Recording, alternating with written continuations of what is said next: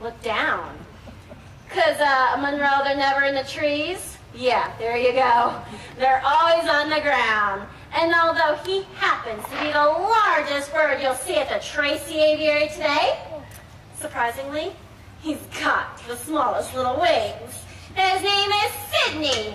He's one of Australia's national symbols.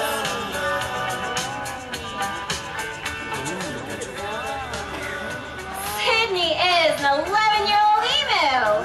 And although often seen in pairs, believe me, these birds are no Brady Bunch. You see, in emu society, it's the male that runs the household. He works to build a nest, protect the eggs, and feed the young. Guys do it all. In fact, if a female even tries to lend a helping wing, she'll probably be removed from the premises. And being flightless doesn't mean being still, because an emu can run up to 30 miles an hour. Look at that lightning speed, folks. Yeah, 30 miles an hour. That makes the open plains of Australia their ideal habitat. And there goes Sydney, our lightning